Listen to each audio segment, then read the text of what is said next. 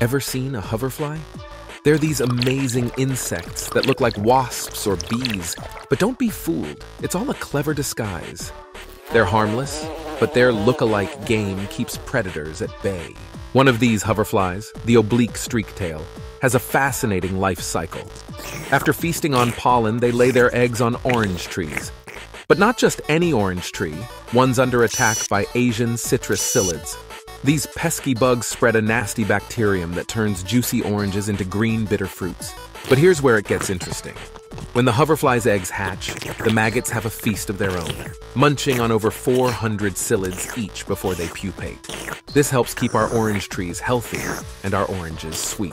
Scientists are even planting alyssum, a flower loved by hoverflies, in orange groves to attract more of these beneficial bugs. It's a natural and sustainable form of pest control.